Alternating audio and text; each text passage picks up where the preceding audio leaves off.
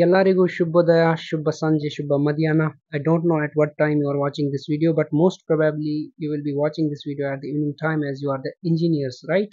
So Kannada तो आता नहीं मुझे, but थोड़ा इतना तो आता है कि शुभोदय वगैरह वगैरह. Okay, so we are discussing the ordinary differential equation of higher order ODE. Okay, so it is for both streams, EEE stream and ECE stream. Okay, in the ECE stream it is the fourth module, and in the EEE stream it is the first module. Okay, so same syllabus is over there, and I have uploaded 3 videos on this particular topic. If you have not watched it yet, you can go through the description box. I have provided the link over there. Okay, so today I will solve the model question paper, question number 7. Okay, this is your solve d square minus 4d plus 3 into y is equal to e raised power x plus 1 whole square. Okay, so let me write down the solution. As you already know, the standard equation for the higher order differential equation is f of d of y is equal to q of x.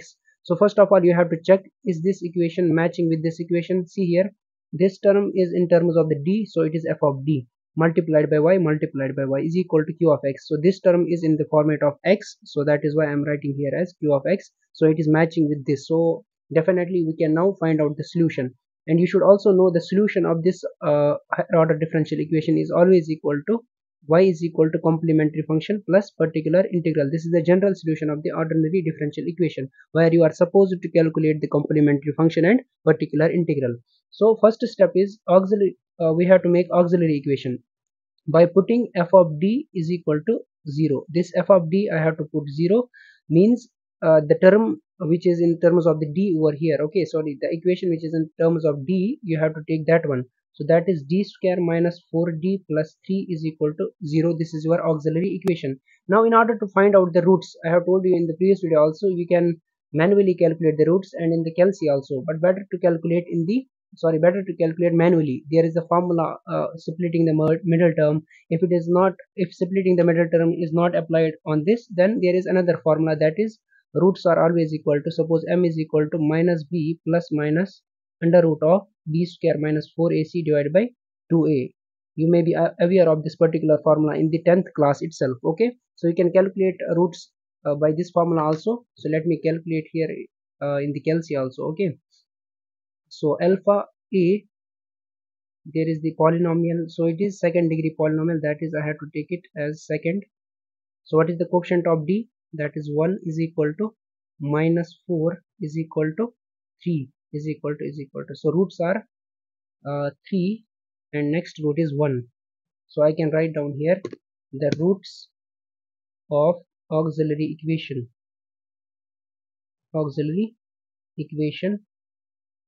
are 3 comma 1. You can also put replace this d with the m over there, as in the most of the colleges they are using m. So I can write down here, put d is equal to m. Okay, so equation will be m square minus 4m plus 3. Both things are the same, no need to worry. Okay, steps are same. You can calculate in terms of d also, you can calculate in terms of m also. So I can write down here these the roots of this particular equation are 3 comma 1. So I have written it over here. Okay, so this is m1 is equal to 3, m2 is equal to 1. These are the roots. As you already know, there are different types of roots. One is the roots are real and different. Roots are real and equal. Roots are imaginary and equal. Roots are imaginary and different. But in this case, we are getting real and different roots. 3 is different from 1, obviously. So there is the complementary function for it. Complementary function is equal to c1 e power m1x plus c2 e power m2x. Okay, this is the complementary function for this case, where the roots are real and different. I can write down c1 e power, what is the m1 value? 3. So 3 times x plus c2 e power m2 is 1. So I can write 1x means x over here. So this is your complementary function. Now you are supposed to calculate the particular integral. Then by combining those complementary function and particular integral, you will get the solution for this particular equation. Okay, so now let me solve it further. So particular integral, there is the formula 1 divided by f of d, which is equal to multiplied by q of x. So 1 upon f of d is in the question itself, that is d square minus 4d plus 3 multiplied by q of x. So q of x is this term which is in terms of x. So e power x plus 1 whole square.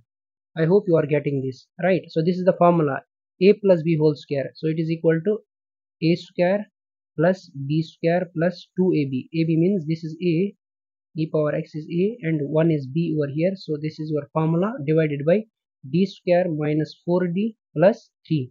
Now I can oversimplify it, that is e power x2, that is 2x plus 1 plus 2 e raised power x divided by d square minus 4d plus 3. Okay, up to this is it clear? Okay, so now let me know in the comment section that you are understanding these concepts, right? So now let me further solve it. So I will just separately divide each and every term in this case. So e raised power 2x, I will divide d square minus 4d plus 3 it separately, plus 1 upon d square minus 4d plus 3 plus 2ex divided by d square minus 4d plus 3. I am separately dividing each and every term in the numerator. Okay, now you can replace, as you know already, in the particular integral there are so many cases. So this is probably, sorry, this is obviously the first case over there where e raised power 2x comes in the picture.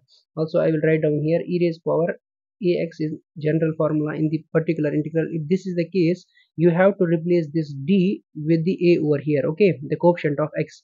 But in this case, what is the coefficient of x? 2. Instead of a there is 2, so I will replace, sorry, first of all I will just name these terms as p1, p2, p3. So first we will calculate p1. P1 term is e raised power 2x divided by d square minus 4d plus 3. Okay, now replace d is equal to, that is 2. Instead of a here is 2, that is why I am replacing d is equal to a, means d is equal to 2. So which is equal to e raised power 2x divided by d square, means you have to replace 2 value. Okay, so 2 square minus 4 into 2 plus 3, which is equal to e raised power 2x divided by 2 square is 4 minus 4 2s are 8 plus 3. So you will get e raised power 2x divided by 4 minus 8 is minus 4, minus 4 plus 3 is minus 1. So I can write down here as minus 1, which is equal to minus e power 2x. This is your p1 term. Okay, so p1 is equal to minus e power 2x. Okay, now let me calculate p2 term. What is the p2 term? 1 divided by d square minus 4d plus 3. 1 divided by d square minus 4d plus 3. Now in this case there is no e raised power ax like that term. So in this case you have to put down d is equal to 0. There is no a in this case. So 1 divided by 0 square minus 4 into 0 plus 3, which is equal to 1 divided by 0 minus 0 is 0 plus 3. So 1 divided by 3, you are getting p2. So p2 is equal to 1 upon 3. Okay, are you getting? Yeah, then p3 term, p3 is equal to this one, 2e raised power x divided by d square minus 4d, 2a raised power x d square minus 4d plus 3. Now in this case, what is the a value? Coefficient of x is 1 over here. So now replace d is equal to 1. Okay, replace d by 1. So I can write down here 2 e raised power x divided by, instead of d you have to take 1. So 1 square minus 4 into d, that is 1 plus 3. So 2 e raised power x divided by 1 minus 4 is 1 minus 4 is minus 3. So minus 3 plus 3, it will become 0. 2 e raised power x divided by 0. But this should not be the case where denominator is equal to 0. In that particular case, I have told you, you should multiply the particular function with x in the numerator, and denominator you have to differentiate. Okay, so let me do accordingly. P3 is equal to x multiplied by 2 e raised power x divided by differentiation of this term. What is the differentiation of d square? That is 2d power down, and this d you have to write. Then what is the differentiation of 4d? 4 simply. Okay, plus differentiation of 3 is 0. So plus 0 I can write, which is equal to x into 2 e power x divided by 2d minus 4. Now this is the function. Now you can replace d with 1 over here. Okay, as coefficient of x is 1. So replace d by 1. Okay, now I can write p3 is equal to x 2 e power x divided by, instead of d you have to take in 1. So 2 ones are 2, 2 minus 4 is minus 2. 2 will get cancelled, you will get minus x e raised power x. This is your p3. Okay, now I can write down the general solution for this particular problem over here, particular equation over here. Okay, so the general solution of the equation is y is equal to complementary function plus particular integral. So y is equal to complementary function we have already calculated. Okay, so let me show you first here.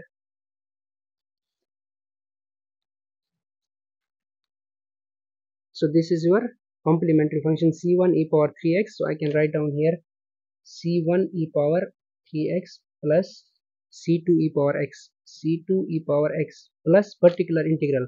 Particular integral we have break down into three terms. See here, this is your particular integral p1, p2, p3. You have to write down p1 value first. P1 value is minus e power 2x. So minus e power 2x plus p2. P2 value is 1 by 3, 1 upon 3 plus. Then p3 value is minus times x e power x. Okay, minus times x e power x. This is your particular integral, right? Now I can oversimplify it. Y is equal to c1 e power 3x plus c2 e power x, plus minus is minus e power 2x plus 1 upon 3. This is plus minus is minus x raised power e power x. This is the general solution for your ordinary differential equation of higher order. So by calculating complementary function and particular integral, I hope this is clear to you people. So make sure you will share it with all your friends who are struggling with the mathematics subject. And thanks for watching my video.